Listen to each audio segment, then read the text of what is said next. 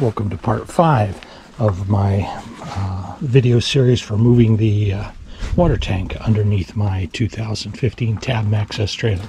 If you haven't seen the others, go watch them now. But in general, as in the last video, I showed you that this is the expansion tank I want to mount, and it's important that the expansion tanks mount this direction. You can see that because they hold water, if they're mounted in this direction, you can't just drain them, right? If I mount them like this or like this, I won't be able to drain all the water out of it. But if you mount them like this, they drain just fine. And that's the same, if you look on the website for the pumps, that's the same for the pumps. They want the pumps mounted like this. That helps. You can see that that obviously will drain all the water out of that pump. So when these two devices go into this box, sorry for the snow, it's the Pacific Northwest. Anyway, I'm going to mount this box. This is my tub. I've taken out the propane right here, and I'm going to take the battery out, and I'm going to take this whole assembly out, and I'm going to mount that box right here. It'll fit right in there just fine. So I'm going to weld up a mount that comes out like this and goes across and comes down, so that I can mount that that box just fine. You'll have to see when I'm done, but it's pretty straightforward. I'm just going to weld on a bracket here, weld on a bracket here, and an angle piece across there, and mount that box from a point here, a point here, and a point here. 3 points will be just fine to hold that up. So I'm going to go ahead and pull the battery out and pull this frame off, and let's get at it. Okay, I have the battery box taken out. So this is what this looks like. Propane tank was here, battery box is here.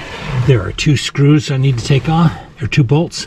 This one, this one, this one, and this one, and this frame that holds the battery and the propane canister will come out of here, and then I can design and weld up a plate there. So we'll get that taken out. Okay, I've got the rack out, and there it is. Pretty straightforward, and I'm going to mount that box about down, but right there. Be back in that area. Very nice. So I'm going to take this in. So we're going to go ahead and take this into the shop, measure, make some cuts of some metal, and make some new brackets and do some paint. I'll be back to you when it's all ready to go. Okay, here's the underside of our frame. I'm going to cut out a little angle iron here, and I'm going to weld that to be an extension so the box can mount on this side. Very nice.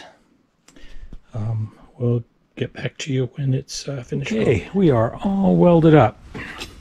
So that's the original frame, and this section is new. Right here, support, we've welded it here, welded it here, welded it here in 3 locations. And my new box will mount just like that. Take up that space that's in front of the propane tank. Very nice. And the 2 pumps will go in the box.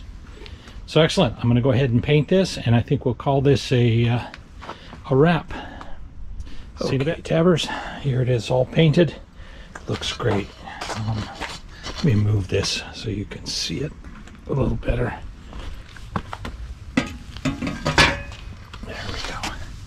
So that's the original frame. This is a new piece, all painted. Because the pump and the accumulator are heavy, especially when the accumulator is full of water, I'm going to mount, this is a sheet of 1/8 inch thick aluminum. I'm going to mount that on that frame so that when the pump and the accumulator mount, it'll on the bottom of the box, they'll have something more than just the plastic that they're mounted on. So yay.